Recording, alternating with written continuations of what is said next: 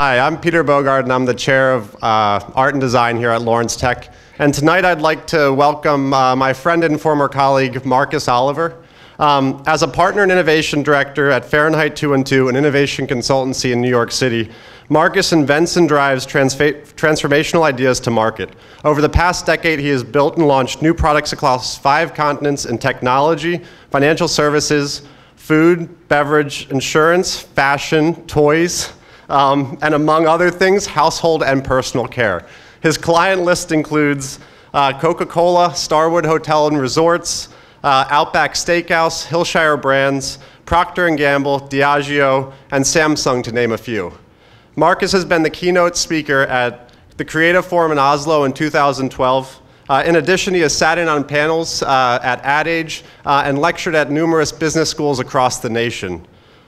Marcus has also been published and cited in innovation and technology magazines ranging from Campaign to T3. His lecture tonight will focus on insights and innovation. Marcus believes that transformational design answers start with transformational questions, and he leads Fahrenheit's teams through exploratory research and idea generation to ensure the delivery of bigger, bolder innovations for his clients. He has instituted methods at Fahrenheit that pollinate insights across categories and verticals, leading to bigger ideas that make you feel like you're seeing the obvious for the first time. I feel that Marcus and Fahrenheit 212 make true the College of Architecture and Design's commitment to theory and practice through exploring design as a tool for creating new products, businesses, and service through multidisciplinary practice. Furthermore, Fahrenheit's unique business model reinforces our notion of practice by placing an emphasis on success in market over simple idea generation and iteration by placing 2/3 of the project compensation on the line at the beginning of the project. Marcus possesses a keen ability for distilling large bodies of information down into focused, compelling consumer insights, and more importantly, translating those insights into actual objects. Over my time at Fahrenheit, Marcus served as a key mentor in my professional development, and I know that he will add value and shape your thinking in the short time that we have with him tonight. Without any more time, please welcome me in joining Marcus. So hopefully I'll be able to give you a little bit of subject matter and teaching that can be broad enough that you can appropriate to whatever you're interested in doing. Innovation's a bit of a funny job anyway, because it's very hard to describe what I do. So my wife has kind of given up. It's a little bit embarrassing. When we go out to cocktail parties, she'll basically describe it as well, he sort of works creatively for companies that can't think creatively for themselves, which is, you know, always a little bit difficult if it's a client she's speaking to. But my son, who's now 4, he's decided that the easiest way to describe what it is I do is Daddy makes new things. So in that regard, I think we're all going to be, you know, fairly aligned tonight. So hopefully that will be the theme of my talk. So there are a few, just to give you a little understanding as to who we are. We're an innovation consultancy, and we have offices New York and San Francisco. And what we do is we create growth for our clients, and we do that by creating new things, as my son would say. And they tend to be products or services or businesses. And what we don't tend to do is specialize into one area, one vertical. And I'll explain some of the areas that we tackle in a little bit. And we take people from very different backgrounds. In fact, we have several people who used to be architects, and as well as a number of different industries where we've pulled from. And we really like that varied outlook, right? The breadth of the multidisciplinary talents is very important for us. When we first started, there wasn't really an innovation industry. There wasn't much people with a history of innovation. So it's a lot easier now to find people with a resume that is that way. But you don't always know how things are going to progress and where you're going to end up. And you know, certainly when I was in college, this didn't exist, innovation consultancy. So it's interesting to sort of be able to sort of cast your mind back, and we've certainly pulled from a number of different areas. There are a number of things that make us unique, that, you know, or at least the combination of these things that make us unique are three in my mind. We work across a number of different categories. We employ a money and magic philosophy, and we have a business model that is outcome-based, as Peter mentioned. So I'll very quickly just demonstrate what those three are. So cross-category, these are some of the clients that we have. And some of the verticals that I talked about: consumer packaged goods, retail and hospitality, financial services, technology and entertainment. And we apply the same process and the same thinking, the same rationale as to how we go about finding new things, new products, new businesses, if it's for Citi or if it's for Campbell's. And that is some of what I'm going to share with you today, because I think it can be appropriate in answering and finding answers in a number of different places. So the second thing that in combination makes us unique is this money and magic part. You know, our approach is to there's two sides of this equation. Whether the challenge we set out to solve, you know, it's instinctively needing both of those sides. We really feel that it is. If you solve for just one side, you get an answer that isn't going to resonate, isn't going to last, isn't going to stick. If you come up with a great consumer answer, but it's not built to go through a business, it's not going to work. And equally, there are you know, many business ideas that they can't get that consumer need or way of making that stick and resonate with a customer. So we built our whole business around these two areas, and we have people that specialize in one or the other, right? We have people who come from you know, business schools or have MBAs, or they've worked at a financial consultancy. They tend to also be comics or entrepreneurs or musicians or something that meant that they weren't so happy in those careers or that industry as they might have been, and they've come to a company like us. And we also have people from branding, from design, both industrial design and packaging design, that will sit on the magic side. From you know, my own background is in psychology, so I started off you know, understanding how consumers worked and built that from there.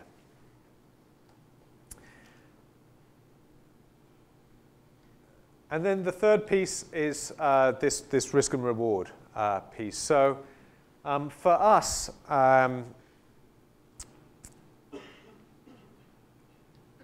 we're really obsessed about delivering meaningful outcomes, and we'll put up to 2/3 of our possible revenue at risk to make sure that we will try and achieve that outcome.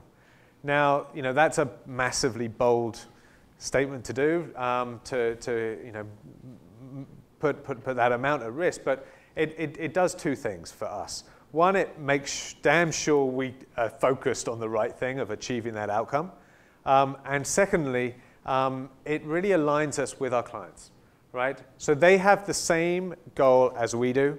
We'll go through the same process and stages of milestones and success as they have.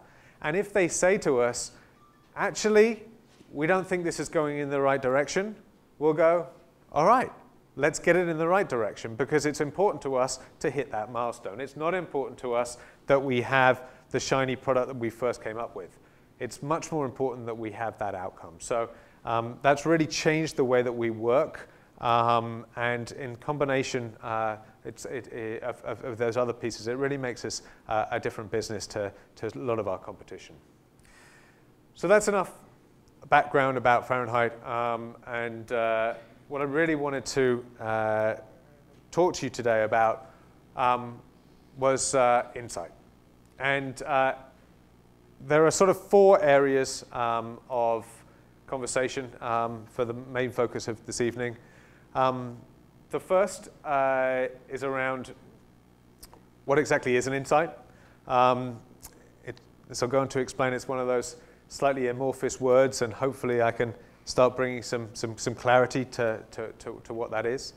I'll then explain a little bit about some various different types of insight, and how we start to think about that, how you may start to think about that in what you do. I'm going to bring alive some of the work that we've done based off some of those insights, hopefully explaining the types of insights in more clarity, and then a little bit about places and ways to find them. Some of these may be familiar to you, and hopefully others are going to be fresh. So this first piece around what is an insight. It's incredibly important for an industry like innovation. It really is the lifeblood. It's the spark that gets it all going. And without it, we're going to struggle. But it's this sort of insight word, this is filled with this ambiguity, right? It's not just about what an insight is, but an entrenched myth about where it resides, and by letting this staleness reach into the ways we extract it.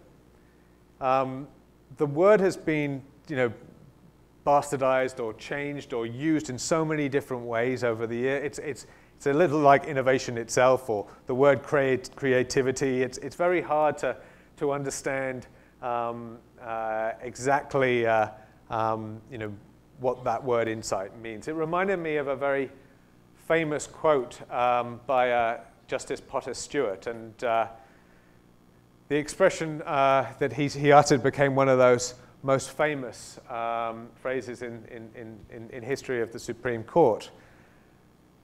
And the quote was, "I shall not today attempt further," I should get even more pompous in my voice actually probably at this time, "I shall not today attempt further to define the kinds of material I understand to be embraced within that shorthand description, and perhaps I could never succeed in intelligibly doing so, but I know it when I see it."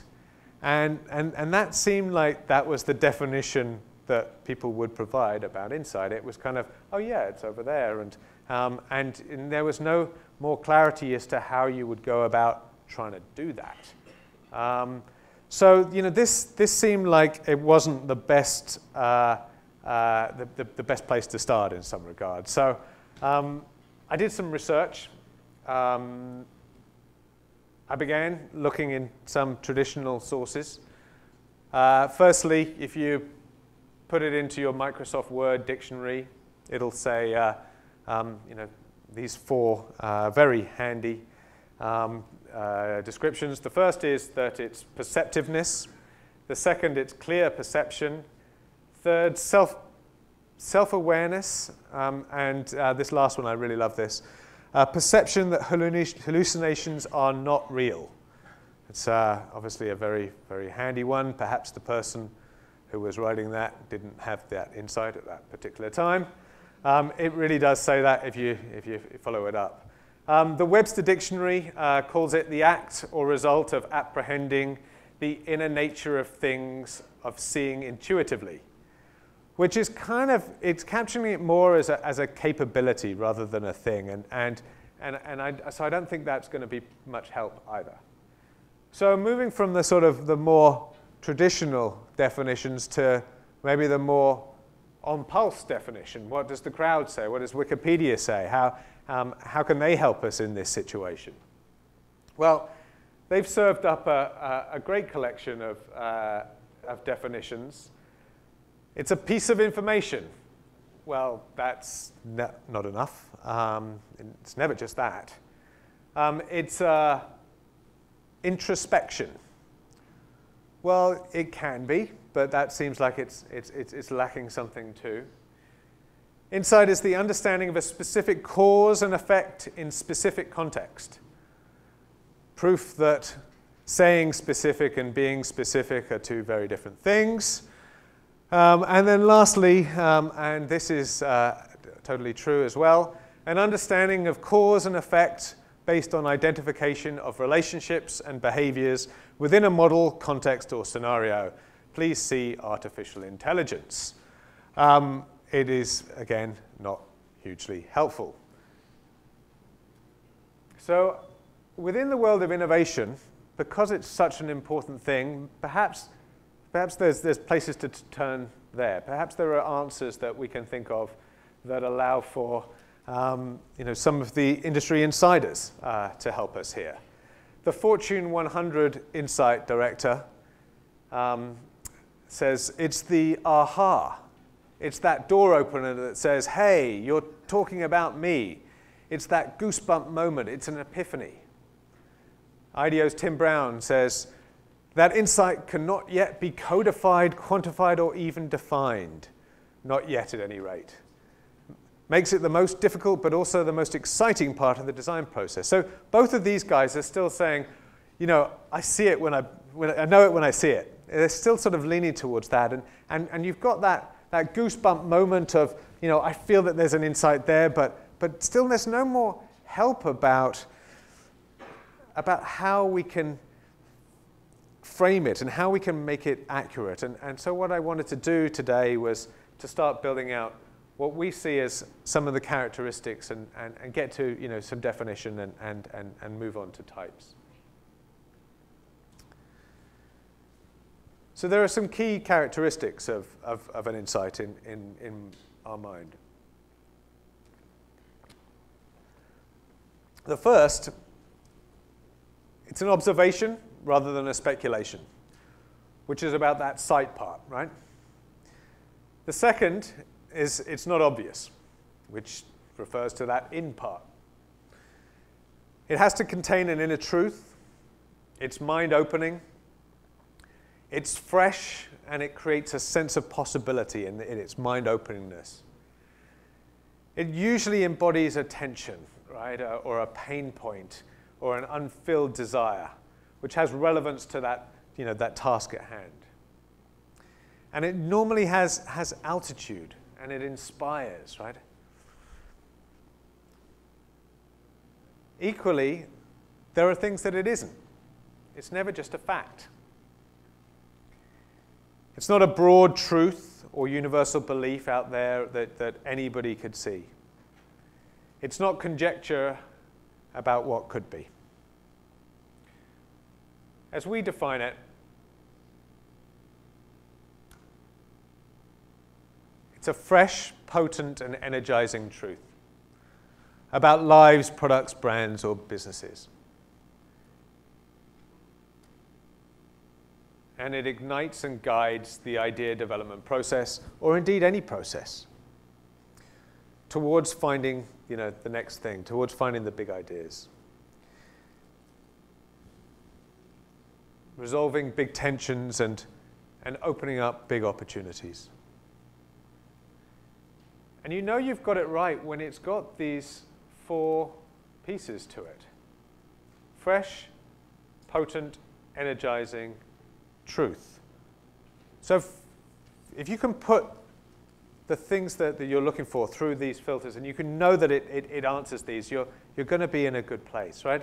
Fresh, have you heard it before? Does it sound new? Is it unique? Potent, does it provoke with a clear tension? Does it seem important and possible at the same time? That energizing, that's a little bit of the goosebumps that Tim Brown talked about, right? Does it thrill you? Does it make you want to do something with it? Does it get you excited? Does it fill you with ideas that you just can't stop yourself but running to? Does it make you smile? And then lastly, truth. Does it fill you? Does it seem sensible? Does it seem believable? Does it answer what something you believe to be true about that? So that's as we've started to work and really getting to what we thought an insight is and how it's defined.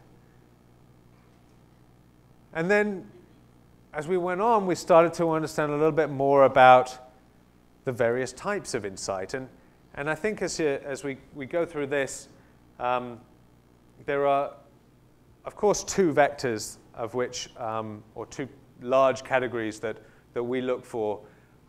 as we're a business that specializes and separates our thinking on the money and the magic. So we have commercial insights about the company, about the channel, the distribution perhaps, and opportunity spaces where the business could play. So insights that are going to open up things about the commercial opportunities for a business. And we have insights on the consumer side about tangible pain points and unmet needs for the consumer. And it's really the consumer side that I'm going to focus on today because I think it's going to be the most useful for you guys. No matter which side, though, there's this hierarchy of consumer understanding here and ways to start to think about what an insight might be. On the surface, there's always facts. And they're true, they're visible, they're able for all to see. And anyone that's done their homework on a particular category should be able to know these or find these on any given business. And the usual places of search are typically fine to understand some of those facts. But if you go a little deeper, one layer down, you get to these accepted consumer beliefs. And these accepted consumer beliefs, they're a little bit more than facts. They're things that tend to be known about inside a category. They're held by beliefs by big numbers of consumers. Anyone who's spent some time among those consumers or within a category should have a pretty good understanding about these accepted consumer beliefs. So presumably, our clients, presumably the people we're working for, should know most of these too. So we really have to get a layer deeper too. And that's to the insight, below the surface. And this is where the fresh, potent, and energizing truths are going to lie, digging below those accepted consumer beliefs. And these are pearls not known to all. But hopefully, they can frame competitive advantages for us. They can frame new ways that we can tackle problems and think about ways to come up with new businesses, new products, and new services.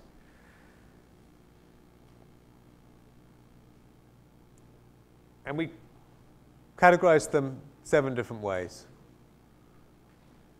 Firstly, behavioral insights. Right, these are the ones where you're looking at people and you're seeing them do compensatory behavior, right? They're doing things that they're doing those extra things. They're going beyond the normal process that would be involved in that for some reason or another. These are around pain points. They're often pain points that can be vocalized. I hate paying my bills, right? This frustration can be seen as well as heard in cases like that. There are insights around what people are doing and the why behind their actions in those cases. And when you think about what you do in your life and looking to things out there, behavior is a massive guide for insights when you look to how people are acting. Next, we have functional insights. These are around the jobs that we need to do to get done and the product's role within that. Think around the product's use and how useful it is in any given situation. Is that the intended use? Is it the most appropriate use for whatever it should be doing? We worked on Samsung Smart TV, and I don't know if anybody's familiar with that product, but it was described in research as TV plus internet to us. And as we dug into it, the Samsung was saying that the Smart TV had not been working very well. The Smart Hub had not had any use. And we could see in research, when people described how they would like TV, they'd lean back and they'd relax. And yet this smart hub, this was lean forward, this was working. They had to get in there and program things. The same reason Google TV hasn't worked. It's because the function of that was built wrong for the situation. It was built wrong for the TV. So you always have to understand the role of the function. Here it's about thinking what moving parts, what tools, what tasks are going to be involved, and building your insights up from that. Next we have emotional insights. And these are all around the underlying feelings and emotions for things and the consequences of those feelings. Probably the easiest type to understand, but they're often harder to articulate than the previous two. They're often harder to understand what it is that is at the heart of that emotion, right? The psychologist is great here. They'll give you, lots of different, the traditional psychologists can be great here. They'll give you lots of meaning behind the meaning of what people say. This really involves searching for those human feelings that are in play. We then have experiential insights. And these are around how we engage the senses, how we're titillated or bored. What do you experience when you're going through a different process? When you interact with a product, how does that make you feel? How's that whole package is experienced? And then we have situational insights, which tend to be around a moment, a location, a situation. This could be time. It could be a culture situation. It could be a physical situation, the environment, the place.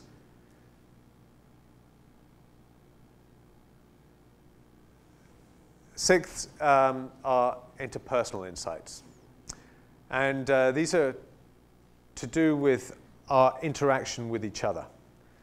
So each relationship, each person has a bond, and the bonds that occur in those, their insights into how they are interacting together.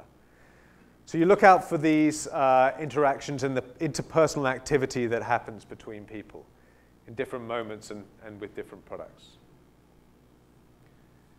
And lastly, we consider there to be a seventh one around choice-based insights. And these are around the trade-offs. I'll always choose this one over that, right? The one you're probably most familiar with is, Apple versus PC, right? Apple managed to reframe that conversation against all PCs or Apple. It's the full-fat hamburger that you eat with your Diet Coke, right? You've made that choice. These are the trade-offs that we make, and in that there's insight as to why people are doing this. So I understand that's quite a lot to go through, and without what I'm hoping to do is to bring those alive a little bit for you. So we have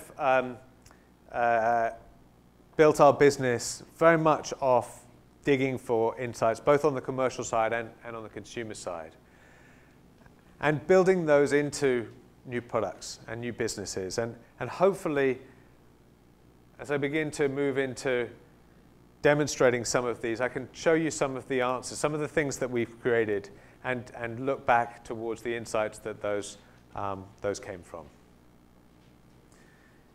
This is a selection of products that we've launched within the last few years. Not all of them I have personally worked on, but the majority. It's been a lot of fun. We've had a lot of experience with Samsung, as well as working with Coca-Cola. But because of the nature of the cross-category and the verticals that we do, it really can be in anywhere. We have Starwood as a client.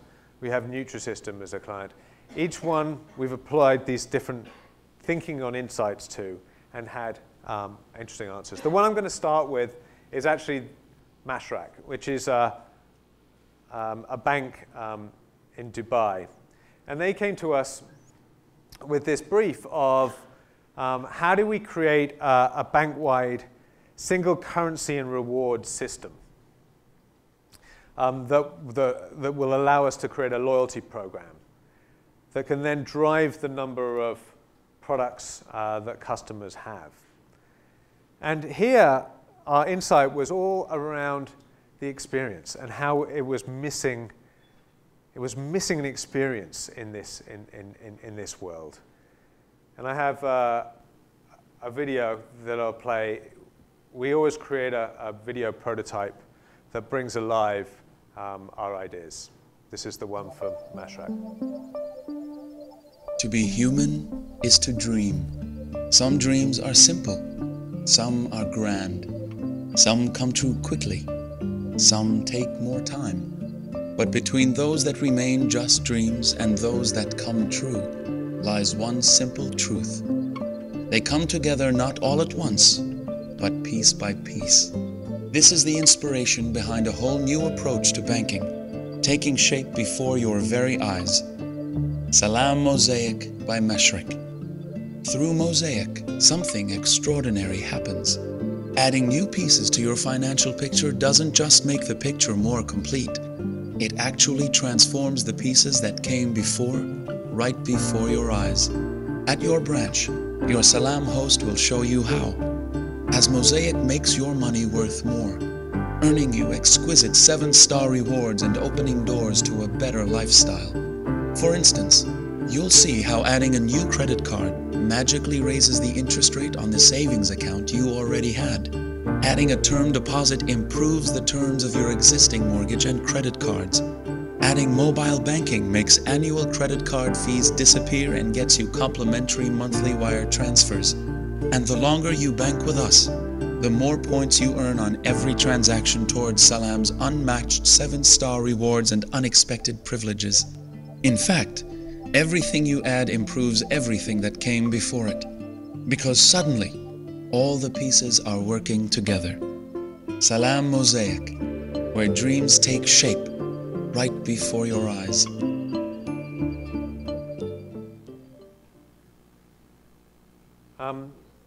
So the problem there was a number of different silos within the bank that didn't see each other, and the visibility that consumers had on owning a number of products was not brought alive. So what we did is we built that system where each one interacted with the other, and that piece of technology that we created there, we were actually able to create IP, and Mashrak were, together with us, able to license that out to some other banks for other loyalty programs to be created. Mashrak are never going to dominate the world in the banking world, but that technology has the possibility to do so.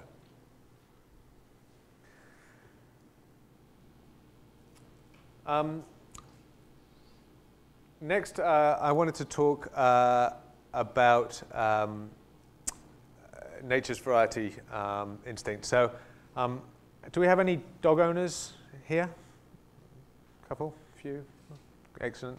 I don't know whether you're familiar with nature's variety raw food, but the benefits of raw food are immense. If you get a chance to feed that to your dog, please do. They're literally become physically fitter. Their hair, improves. We've seen case studies, and my dog is one of them, where the activity level and the vibrancy of the dog that's fed on raw is so much greater than fed on traditional kibble.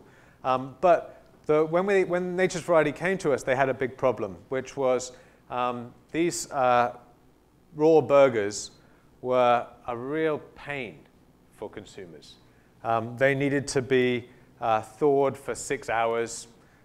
They needed to be perhaps cut up to fit the size of the dog. People did not like handling raw chicken burgers or raw veal burgers or whatever they were. And yet, so there was all of these barriers, and yet the health examples and the health possibilities of feeding raw were becoming clearer and clearer in the market, but people didn't want to touch it. We needed to find a way to leap over that, those barriers. We needed to find a way to change people's behavior. And changing people's behavior is incredibly hard. But we started with those behavioral insights, understanding that actually, if we could make it a lot more familiar in its feeding process, if we could find ways to de-risk raw, then we were going to find ways that we could open it up to more consumers. And Instinct Raw Bites was that first product where this is still frozen raw, but it's in very small kibble form. So consumers can remove that straight from their freezer and pour it into the bowl, and it defrosts within seconds, not hours. Dogs get that same benefit. Owner has all of the benefit for their dog and none of the barriers that existed before.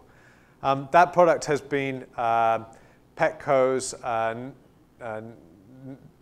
Innovation of the Year last year, and it's resulted in 34%. That and together with this other product that we created have been a 34% growth for Nature's Variety last year. So, this is a small company. That's how big some of the changes can be. They're a third bigger than they were when they started working with us.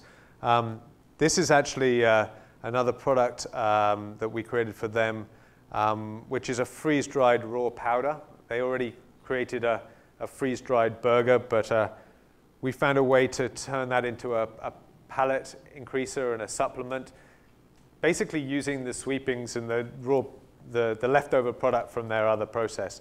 This is now bigger than that product, so they're having to make it in different ways. But again, another success for the company. We created a vending machine for Samsung, which is a big product for Coke. But the original brief that Samsung came to us with was the LCD market was becoming saturated. It existed in computers, in phones, TVs, and yet the prices, particularly in TVs, were dropping year after year after year. What they really needed was another market. And we developed, I think, 10 different possibilities, of which 3 are in market for them. Their brief was between 10 inches and 52 inches, I believe, as to what these screens could be. And they could really be anywhere.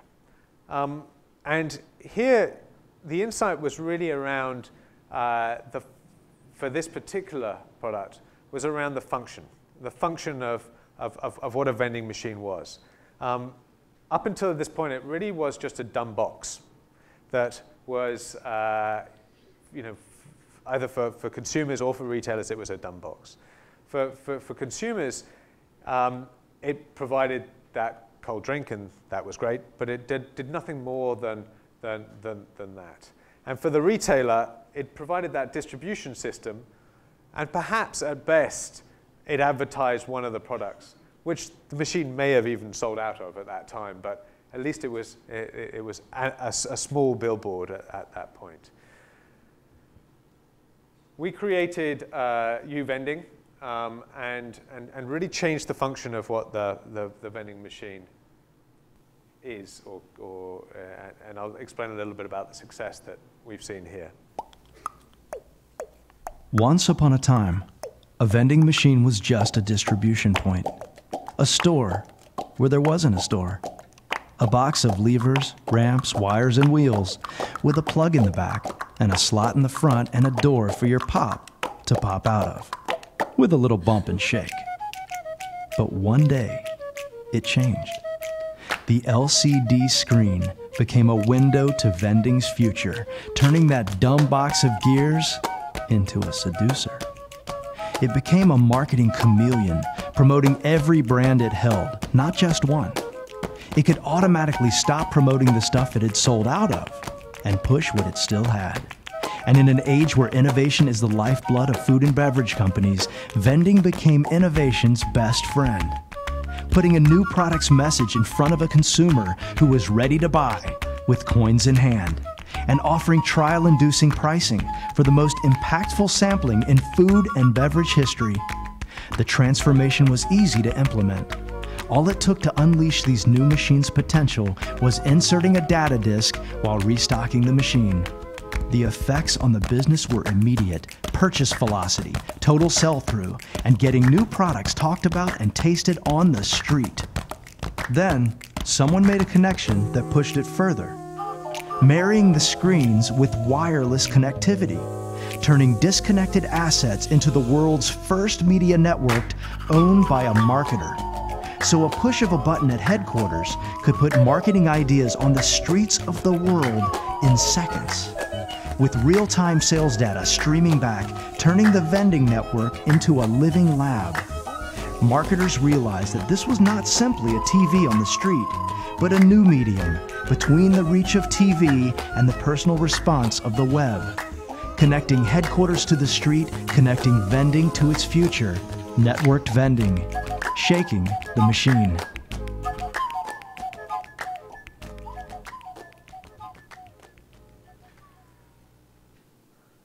So the changing that dumb box where you struggle to even get your slightly creased dollar bill into a lot more charismatic and active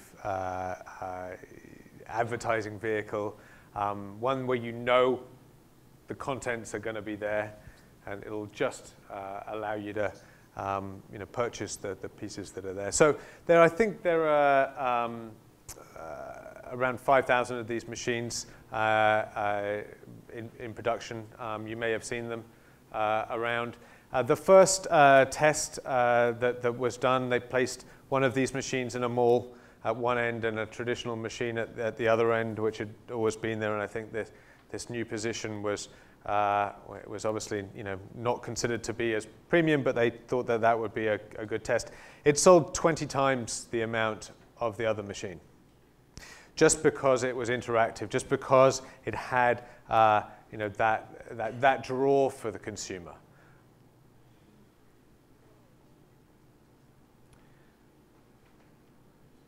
This was just one of 3 different LCD answers that are now in market for Samsung. Interestingly, when Samsung they built this machine, and after building the machine, they were like, how do we take this machine from Suwon, Korea, to Atlanta and get someone like Coca-Cola to sign up? And they called us back and said, we've done it, we've cracked it. Now we've got this problem of actually finding out how to do that. So we just replayed that video prototype for Coca-Cola, who are also a client of ours, and the deal was pretty much done within a couple of months. So the power of that as a prototype, which can be transported, was suddenly made to be true.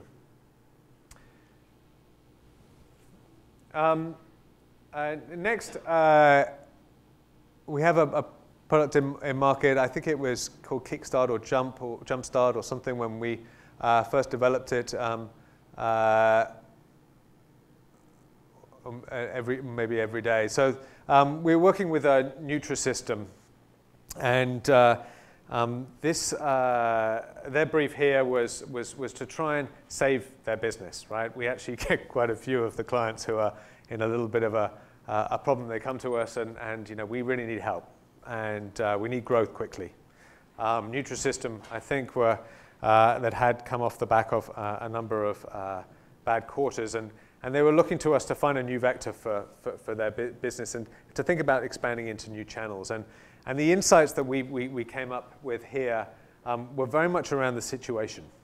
And what we understood is some of the inherent things about dieting and when people fall off, and some of the inherent problems with Nutrisystem, which is you have to buy into this big system, and this big system is a month that is delivered to my home.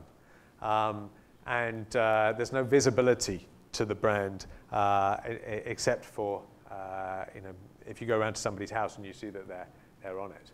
Maybe that's a good thing, but it certainly wasn't a good thing for Nutrisys to be able to publicize their success.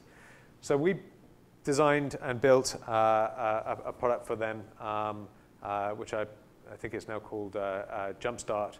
When we first came up with the idea, it was called Nutrisystem Everyday.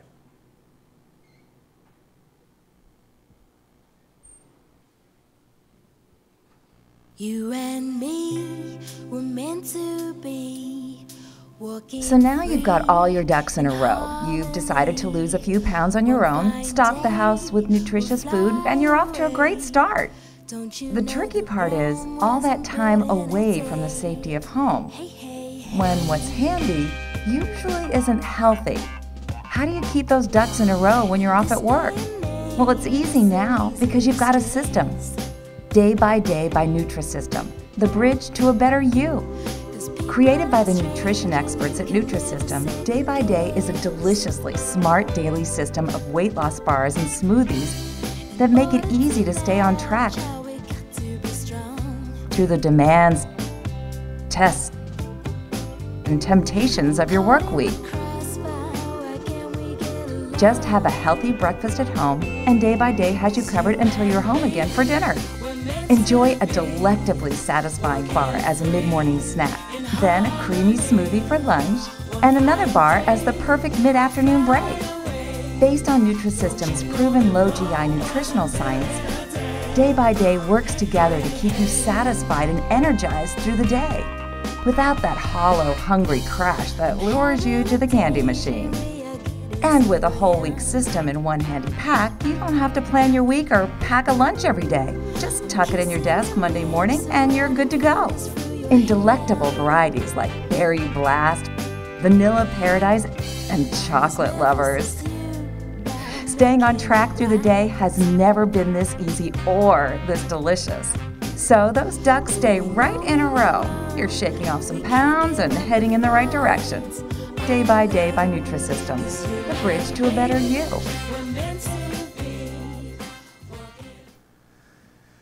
So from the situation here, where it was the box at home for the month, it's now in the supermarket. It's a trial mechanism.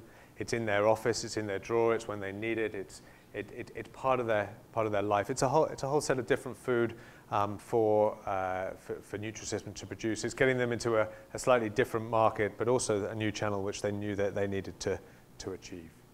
All based around thinking about the situations that this woman was going to find herself in. I thought I'd share one final case study, and before moving on to the last section on insights, which was for Starwood. And the insight that we were working with here, firstly, the Starwood wanted us to help them with their loyalty program and increase the share of wallet within the SPG rewards versus other hotels out there. And the insight here that we got to quite quickly was all around interpersonal nature, and it's based on some of the fundamentals of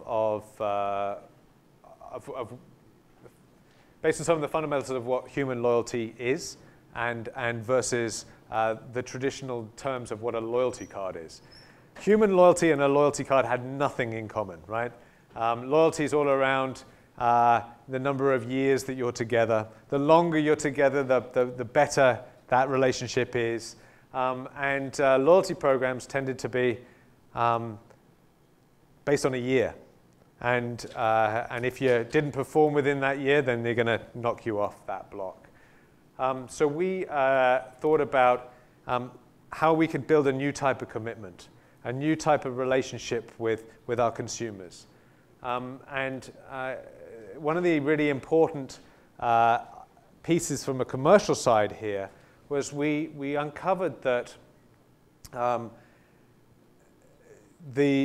not all of the different members were going to be equal. There was actually a group of people that I think we termed them to be road warriors, extreme road warriors. And these represented 2% of the overall market of different travelers, but they represented 30% of SPG's profit. So by targeting these guys, we could have a disproportionate effect on their business and what the loyalty program meant.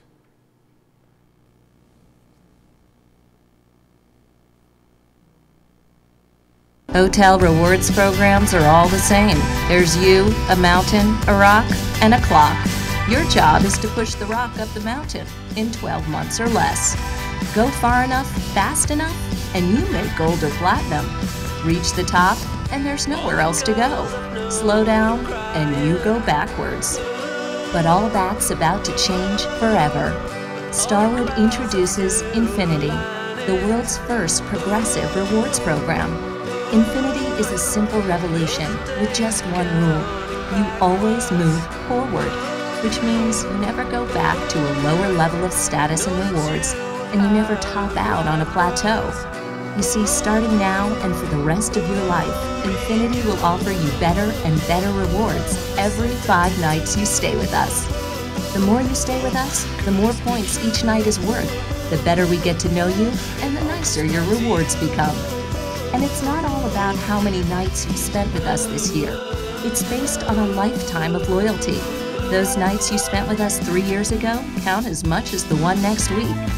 It's the end of What Have You Done For Me Lately rewards programs and the beginning of Loyalty for Life, a relationship that just keeps getting better and better and better. Ad infinitum. Infinity by SPG, the world's first progressive rewards program. Forever forward. So last year, Starwood launched this lifetime loyalty card, and it has added, I believe, I think 20% to their business over the last 12 months of new members, and having the effect that we hoped and desired from that. So I've run through some case studies. I wanted to talk lastly just about how you might try and find insight in the things that you're doing. These last few pieces of information hopefully can be fresh and it's certainly stuff that we run through to every person at Fahrenheit who comes in to join idea development or Magic. How do you really go about finding insights? Well, the first piece is that whenever possible, get away from the computer. We spend far too much time sitting there. You may be able to get the facts, you may be able to get some of those accepted consumer beliefs, but you're really not going to likely find that insight. Get up, walk around, go talk to people, go study whatever you can, build up that knowledge bank, but do it in a way that is away from the computer as much as possible. Next, treat everything like an experiment. So this is really about applying tests and trials and performing analysis and making comparisons, and we do as much research as possible. This doesn't have to be consumer focus groups research. It can be, as I say, speaking to friends, speaking to colleagues, experts that you know, your mum, your wife. All of that can help understand and test different hypotheses that you have. As I said at the beginning, we have quite a few ex-architects in our company, and it seems like a lot of those principles and a lot of the way of thinking when you have to work within set rules and plan and strategize as to how you're going to do that. It's very much about performing little experiments and understanding, and when things fail, that's all right. You change the way that that's going to work. And we really want everything to be on that rolling experiment basis. The next is about digging deep. It's a common misbelief that insights just come to you, right? They don't. They really have to be worked at. You have to really get into a problem. Right? Even the best people within our company, the most insightful people, I tell you, they work the hardest at it. And it's about building that knowledge bank, and it's about thinking about what lies behind that, what somebody said. When we go into research, it's not just about listening for the conversation, thinking about what it was that they meant when they said it, and then also thinking about the things that they didn't say, and really trying to understand what was missing and why they left that out. What are those things that were just accepted by the group? The things that no one questions, and try and get as much as you can behind and dig as deep as you can. With our clients, we talk about the problem behind the problem, and often they'll come to us and they'll say things like, "We were hoping that you would, invent this for us," or they'll have a very matter-of-fact way, but as you start to understand, the problem may be larger. The problem may be that they've got a distribution system that's just falling apart. The problem may be that their COGS are 3 times higher than their competitors. We have to try and get to those answers as quickly as we can, and then build solutions that are built to answer that. Moving the camera around the room. So different vantage points are massively, massively important. Put yourself in your competitor's shoes, or put yourself in the single mum's shoes from Texas, in the retailer's shoes, in your client's shoes. Really try and think about the problem from that different angle.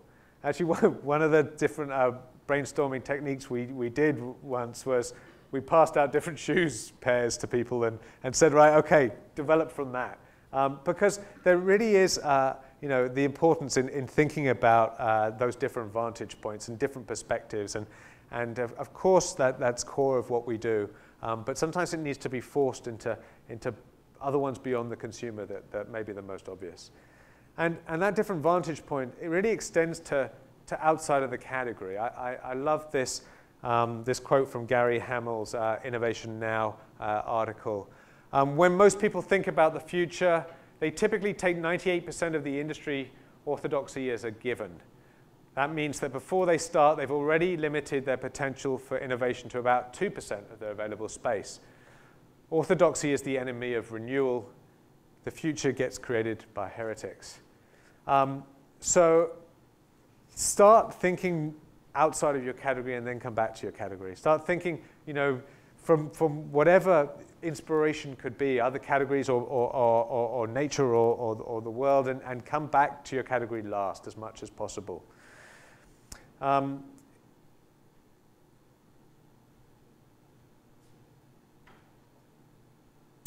In so many categories, we find that there's a paradigm there. There's an accepted belief, and that can be so long entrenched within that category that we really have to have like a disrespect for those paradigms, for that present reality. And the more we can look into places that places that have not changed in years are often the most fun for us to innovate in. It seems bizarre. It may be that insurance or credit cards or soup may be the area that is less interesting to some. To me, that's fascinating because it tends to have the areas where things have been the way for so long, right? Campbell's, when we started working with them, they'd had 35 years of consecutive decline. The soup category, generally, not saying Campbell's as a company, actually. The soup category had been going like this, and they were stuck in the can. And they were stuck in a belief that they were a simple meal, when they were neither simple nor a meal. These days, there are so many other options there. They were stuck in a belief that they should speak to men and women in separate groups, and and we spoke to the Insight director who'd been there for 25 years, and at the end of our research, he was like, I just didn't think I would see those things from, afresh and understand that from a different perspective. Often the places where it's been the most stayed are the most fun to look to and to innovate around.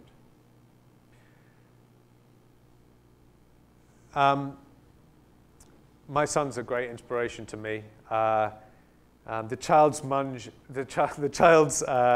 is a sponge, right? And it's thinking like a child is a great way of working. They've got this benefit of a lack of experience, right? And funnily enough, a lack of experience in a category when you're trying to come up with new things is really interesting. To temporarily forget what you know, to disassociate yourself from the problem. One of my colleagues likes to begin every project by just writing down everything he can before he goes and reads all of the documents and data and getting into that. That's a tremendously valuable thing, because he then looks back, and when he knows all of that, he looks back about, all right, what were my beliefs and what were my conceptions before I knew anything? And how do they tally? And that difference in that vector between those two is incredibly valuable for him. The child, will ask, that one question, why, repeatedly. And it's such a great question. He's just about becoming a little annoying at the moment because he just repeats it again and again and again. But, that it's such a wonderful, thing when that mind opened. Why did he do that? Why did he say that? Why does it have to be that way? Why can't I have peanut butter and chocolate? These are the sort of things that will lead you on to answering it in a new way. And sometimes the answer is, I don't know. And how do we work that out? I found this video which really brought this alive for me and made me think and crystallize some of my thinking about thinking like an amateur.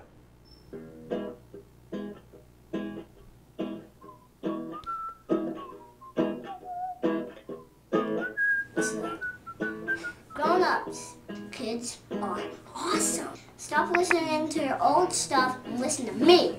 The smartest people in the world are kids. I'll prove it to you. Telephones, invented by a kid. Paper airplanes, invented by a kid. Making tunes with your armpit, invented by a kid. Next time when you see a kid, say thank you.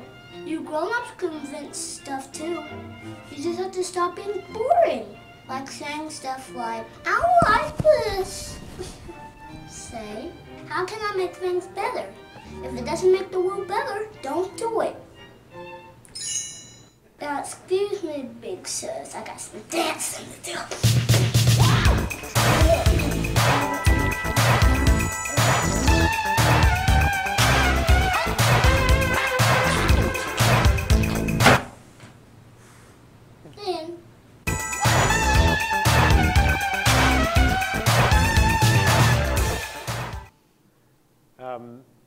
So yeah, think like a kid.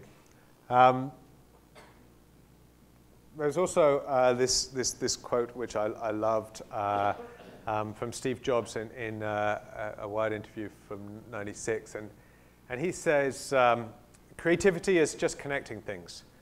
When you ask creative people how they did something, they feel a little guilty because they didn't really do it. They just saw something. It seemed obvious to them after a while. I feel like this a lot. I feel the things that I come up with, the areas where I put these together, it seems very obvious because it was kind of obvious to me. But it's built up of this sort of whole database of different facts and things that are only unique in my head. And somehow when I articulate that, it comes out and I'm nervous, I'm anxious. And what I learned over the time was it's really important to be okay with being anxious, right? When you're writing a to-do list, you put the hard things and the easy things on that list, and it's great satisfaction to cross out the first couple of easy things, right? But it's actually the the hard ones, the ones that, the important challenges, they fill us with anxiety, and you've got to be okay with that, because that actually drives us on to know that you've got to go better. You've got to challenge yourself to go a little bit further. You have to beat your last idea. You have to make sure that it's not obvious to those people. You have to think harder around it. You have to be able to sell it. You have to be able to support it. And all of these things, that anxiety makes me want to back it up. It makes me want to make sure that I'm in the right place with those ideas. And it also makes sure that I don't settle just for an easy answer.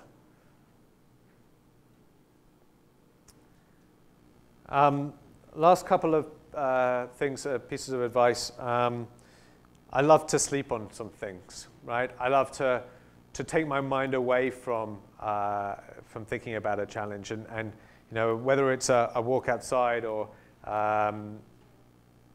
a breather or sleeping, taking your mind away from the problem, and then it's amazing how often your subconscious just allows those things to pop into the head, the right answer to pop into your head.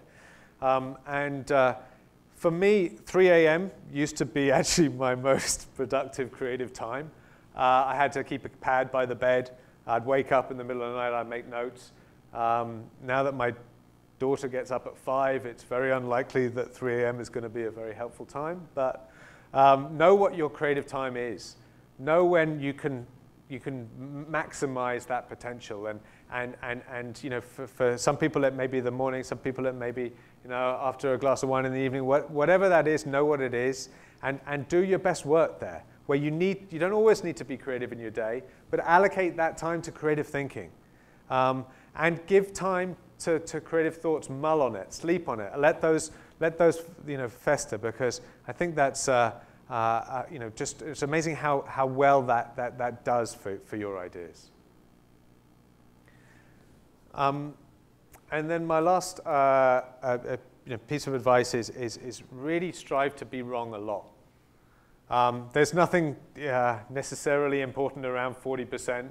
It just seemed that it was a helpful number as I talked to people that work with us at Fahrenheit. But allowing yourself to be wrong really provides the opportunity to create more disruptive ideas, more disruptive innovations, because you can be really, really, really right for the other 60% if you're wrong on those ones, right?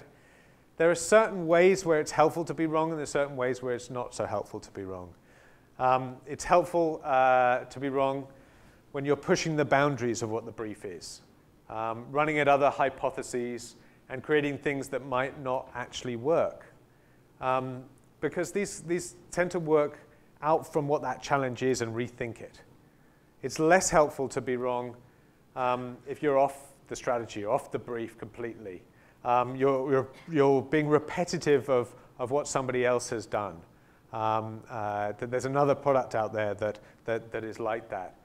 It's also unhelpful if it's not motivating a response. If you're not able to create a smile, a reaction, either positive or negative. We really hope that the ideas that we present get that reaction. The worst is that calmness, the no smile, the no reaction. Like, intensity, if negative, can be really, really helpful because you can understand and reframe that in a different way. So that concludes my piece on insight, and thanks a lot for your time.